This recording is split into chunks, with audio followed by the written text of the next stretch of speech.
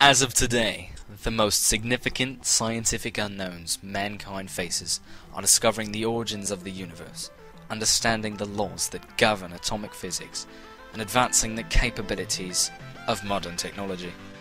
CERN, a European nuclear research organization based in Geneva, Switzerland, seeks the answers to these fundamental questions via proton acceleration experiments performed by its Large Hadron Collider. The massive Large Hadron Collider, or LHC, aspires to bring particle physics into a new realm of understanding by investigating the energies released when protons collide. The estimated circumference of the accelerator is 16.6 miles, making it the largest machine in the world. At full power, trillions of protons will race around the LHC ring 11,000 times per second, traveling at 99.99% the speed of light.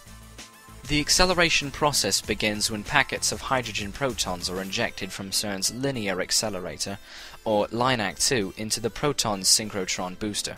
Here, the proton's positive orientation enables them to be accelerated by an electromagnetic field around the torus. Next, the protons are sent to the proton synchrotron, and then to the superproton synchrotron, designed to accept such high-energy protons and further increase their velocity. They are now ready to enter the orbit of the Large Hadron Collider. Protons will circulate the LHC for 20 minutes before reaching the maximum speed and energy. Altogether, some 600 million collisions will take place every second. The kinetic energy of the protons is measured in units called tera-electron volts, or TeVs.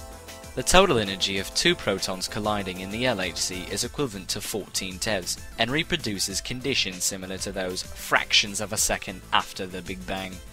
Though considerably higher than the electron volts of previous accelerators, the energies produced by the LHC are still far below those of the highest energy cosmic ray collisions that are observed regularly on Earth. CERN scientists estimate that the universe is replicating the total number of collisions to be made by the LHC over 10 to the 13th times per second, and has already done so some 10 to the 31st times since the origin of the universe. Despite conspiracy theorist claims, CERN's safety assessment report concludes that there is no basis for any conceivable threat from the LHC.